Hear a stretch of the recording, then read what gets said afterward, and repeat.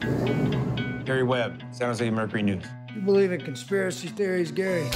No, I don't believe in conspiracy theories. Conspiracies, yes. If I believe it, there's nothing theory about it.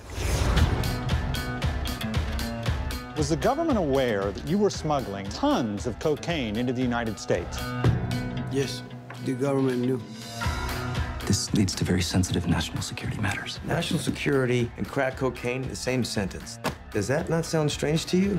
I'm going to tell you the whole truth. I'm going to introduce you to people you should talk to.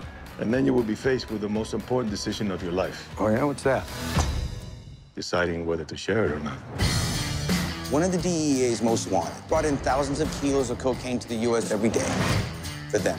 For who? The U.S. government. Or with them. Or at least while they were looking the other way. Jesus.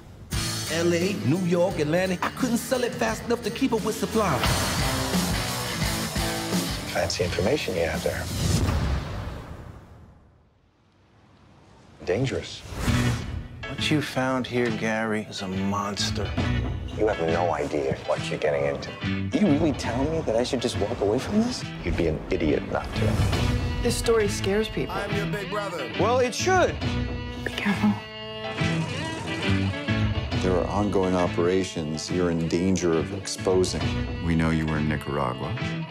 Am I being followed? I heard they found a solution. Where will you be for the revolution? I thought my job was to tell the public the truth, the facts, pretty or not. And let the publishing of those facts make a difference in how people look at things, at themselves, at what they stand for. We'd never threaten your children, Mr. Webb.